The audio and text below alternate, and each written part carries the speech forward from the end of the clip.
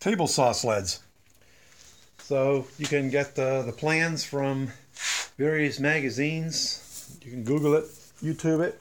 This is my YouTube on that subject. So I have a project where I have a long piece of cabinet grade plyboard and I need to cut it across this way.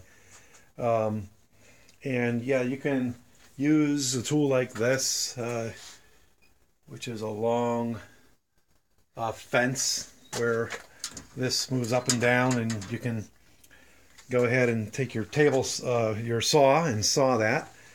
But it's about time that I just made one of these. So this is in its rough. I thought I'd show you the pieces before and the after. So we have just basically a really nice strong piece of plyboard.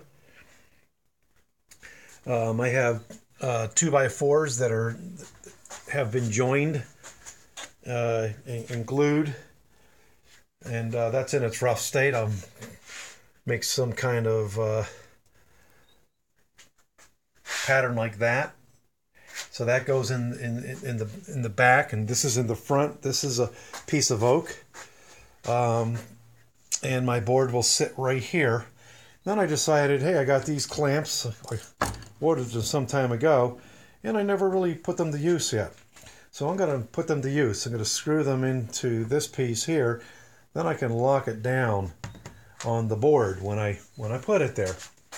So that'll be cool.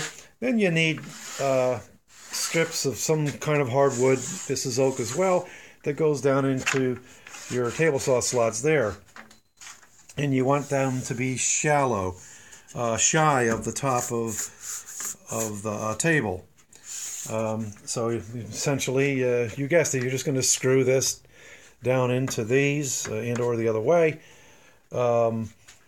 And then this unit here will be able to sit here and slide across. But again, it's not that hard to make.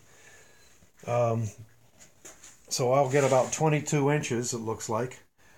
So that gives me plenty of space, I think. And again, it's a piece in the back like this.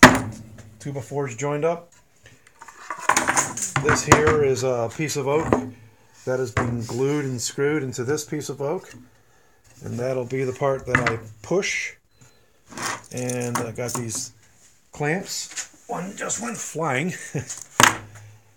And that's it. That's really all there is to it. These are the before. Love to hear what you guys are doing out there. What's your table saw sled look like?